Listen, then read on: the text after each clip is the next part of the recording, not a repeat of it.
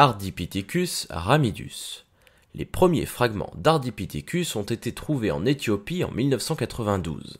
Depuis, nous avons retrouvé environ 110 ossements de 36 individus différents appartenant à cette espèce, principalement sur le site du rift de l'Afar, en Afrique. Le crâne présente un petit dimorphisme sexuel, c'est-à-dire qu'il y a peu de différence entre les squelettes des mâles et des femelles. La capacité crânienne, c'est-à-dire la taille du crâne, est d'environ 400 cm3.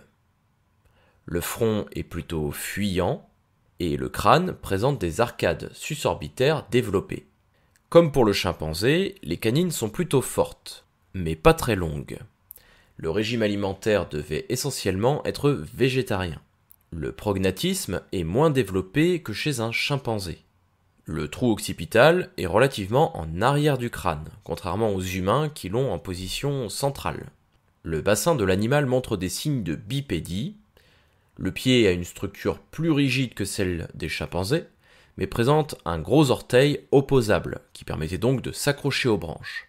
Il n'y a pas de voûte plantaire, donc il ne pouvait pas marcher ou courir sur de longues distances sur deux jambes. Le membre inférieur est adapté pour grimper aux arbres.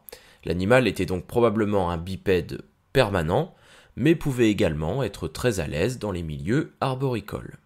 L'animal devait mesurer en moyenne 1,10 m à 1,20 m, donc il était plutôt petit, et il pesait environ 50 kg.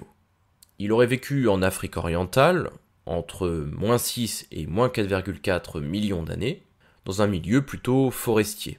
Dans la lignée humaine, on l'avait d'abord classé comme Australopithecus ramidus, mais finalement il a été renommé Ardipithecus ramidus. Un nouveau genre a été créé qui correspondait beaucoup plus à ses caractères.